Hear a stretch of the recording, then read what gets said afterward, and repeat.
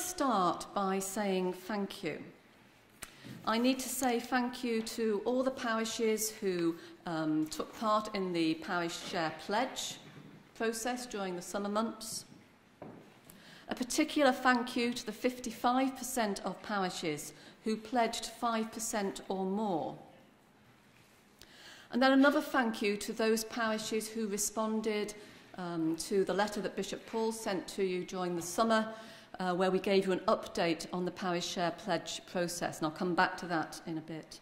And then thank you to those of you who operate within deaneries, on finance teams and treasurers groups, who are all part of that process.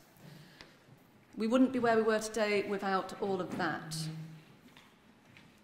But before I delve into the budget, I thought it would be worth us just taking a step back from the diocese finances and just looking a little bit wider at the finances of us as parishes and dioceses combined. Because that's actually probably a data set we don't often look at, and it might be one that surprises you.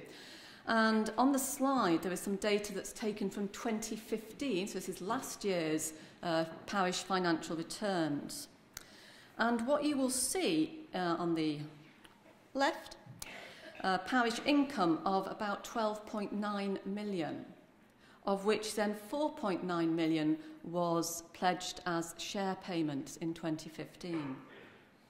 That then added to some diocesan income of 4.2 gets you to the 1, 2, 3, third column from the left of the diocesan income.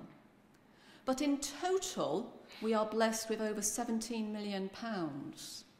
Now, some of it's sitting in different pots, but it's worth just holding on to that number, because that is a very significant amount of funds that we have at our disposal to deliver our ministry across the whole diocese. I'm going to now go back to the budget.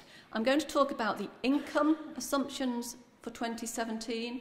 I'm then going to talk about what we're going to spend it on in 2017, and I'm then going to give you the results of that equation, which is going to be an operating deficit, and then I'm going to tell you what are the repercussions of that. So that's the order we're going to go through the logic of the budget.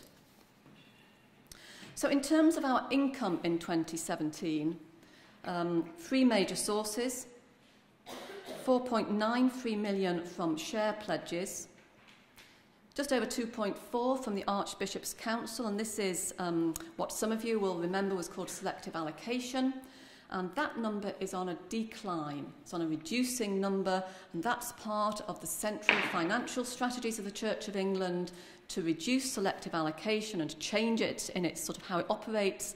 And increasingly there'll be a mode where we bid for funding, and in fact our missional leadership for growth course is part of one of those bids. And then the final column, just over 2 million, is other income. That's investments and other funding. That gives a grand total of 9.44 million of total income. So let's look at the parish share in more details. We had set a target of an overall increase of 5% for the 2017 pledges. So that would have been 200,000, the green graph there, second in from the left. So the request for 2017 was in effect 5.1 million.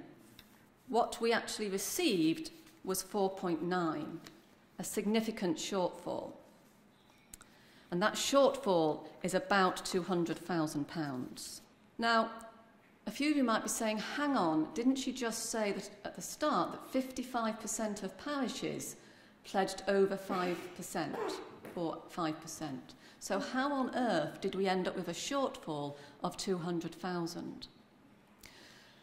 The answer is actually that although 55% of parishes did pledge 5% or more, there was a number of parishes, particularly some of our larger contributors, who were unable to pledge at that level for a variety of reasons. So therefore the data set is skewed, and it wasn't totally due to the larger parishes not being able to pledge at 5%, but that is one of the main factors for the shortfall being at 200,000, even though 55% of our parishes pledged at 5% or more. There are some consequences of this, of that red line there on the right, that I'll come back to. So how will we spend our budget in 2017? I think most of you will know this, but it's worth just recapping. On the left, we have parish and local ministry. This is a cost of paying our parish priests predominantly, their stipends, so they can deliver ministry right across the diocese. This is the largest spend area, as you can see. The next category are our central services. And this includes some of those things that are the backbone of what we do structurally. So it's how we manage our finances, our clergy housing, our safeguarding, our human resources, our legal and communication spends, the running of Cuthbert House. It's all of those sort of things. And then we have a category supporting the wider ministry of the church, and this includes the education, some of the partnerships we support, but also the contribution we make to the development and training of the next generation of priests in the Church of England. Houses is sort of what you might expect it to be. It's houses. And this is the part of the budget that pays for the upkeep and refurbishment of our clergy homes. And they're more than just houses. They are actually the homes that our clergy live in. And that's the reason why we hold them, actually. It's part of how we deliver ministry.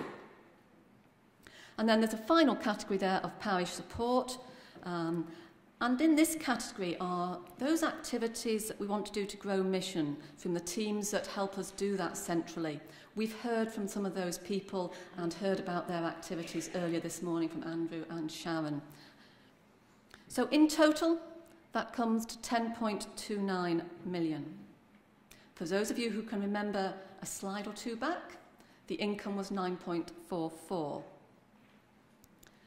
So 9.44 of income, 10.29 of total expenditure. We then have some movement from reserves that we had planned some years ago, predominantly to support the refreshment and improvement of our clergy housing stock.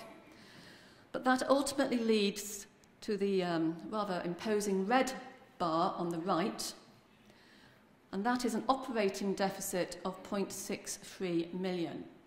That operating deficit isn't just a bar on a graph on a PowerPoint slide.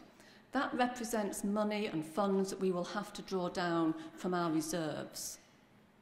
All of you, I know, will understand that you cannot keep drawing down from reserves forever.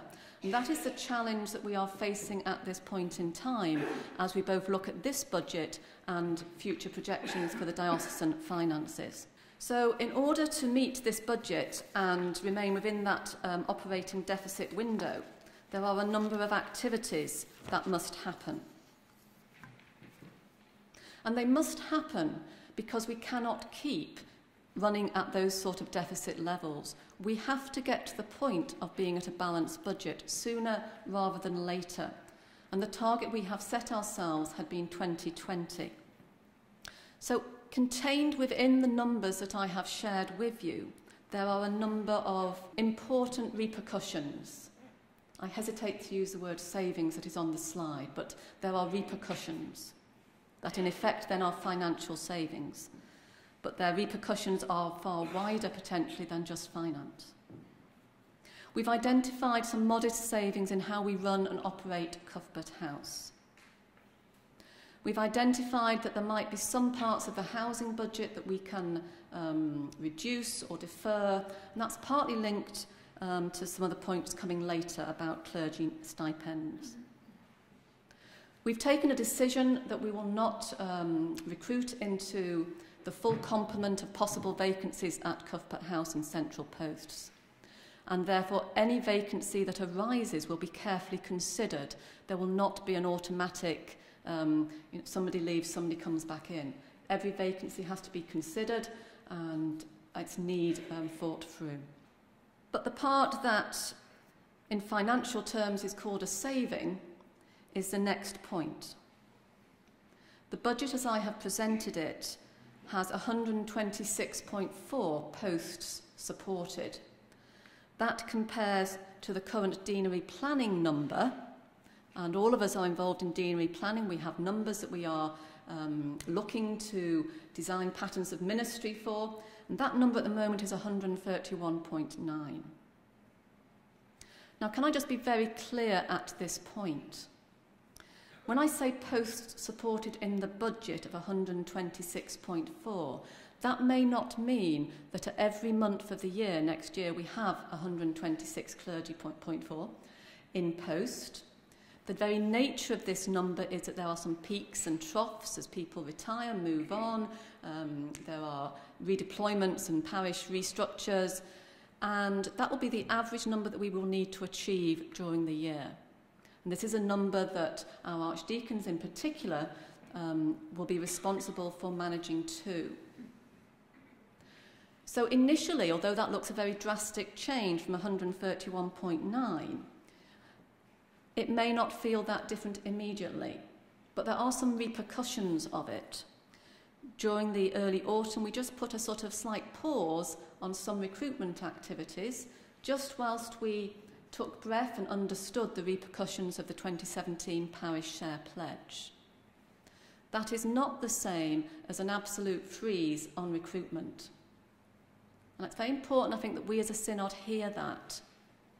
We will be asked to manage on posts supported in the budget of 126.4. And there's a little PS there. We're getting an extra curate, and curates are good. So there is a little bit of an extra sort of point in there. Why do we need to do this? And I'm not going to dwell on this slide because it's a slightly geeky, complicated slide. But basically, the downward dotted line is what happens if we don't. And we go through the zero line, which basically means we run out of money. The top line, which is blue, has a little kink in it, and we're at 2017 in that line. The further bits of that blue line are just some financial projections of what it might look like in a particular set of circumstances linked to parish share contributions and other income coming in. Some of you will be sitting here saying, haven't we heard this before, that we can't keep eating into reserves? All I would say is, yes, we have heard it before, and we are at a very pivotal moment. And pivotal moments actually are very exciting because they give us the opportunity to rethink, to challenge, and to really work through what it means to be God's community in this part of the North East. So although what I am saying to you may sound rather downbeat, concerning on the parish share pledge and on other income streams, I do think it gives us a key moment. And all of us in our deaneries, as we go into deanery planning mode, we will need to grapple with this. We will need to grapple with future forms of ministry and how we deploy our ministry. And actually, this could be very liberating and very exciting. There are moments when it feels a little scary, and those are probably when we're looking at the numbers. The numbers are merely one part of the storytelling. But it's for all of us to sort of recast the story and tell it maybe in a different way. So just to recap, back to the numbers bit. Income, 9.44 million, expenditure 10.29. Basically, that leads to a deficit of 0.6. But a very important principle, that these are resources that we have been given, not just to the diocese, but you as parishes also have resources. The challenge for us in all of this is to remain committed to the mission that God has given each of us, that commitment to growth and to spreading the gospel. So within that, for us, the missional leadership for growth plans remain key to the vision. Deanery planning will remain a key part of activities. Our drive to deliver the plan on the page, that remains key. And my own view is that if we hold that as key and we manage our finances appropriately with good governance, then actually this isn't a presentation about doom and gloom.